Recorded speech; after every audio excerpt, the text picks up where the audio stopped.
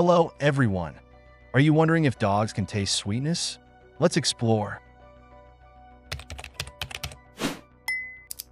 Yes, dogs can taste sweetness, although their taste buds are not as developed as humans.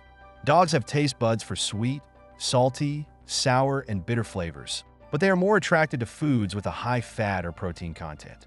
While they can detect sweetness, it is not as prominent for them as it is for humans.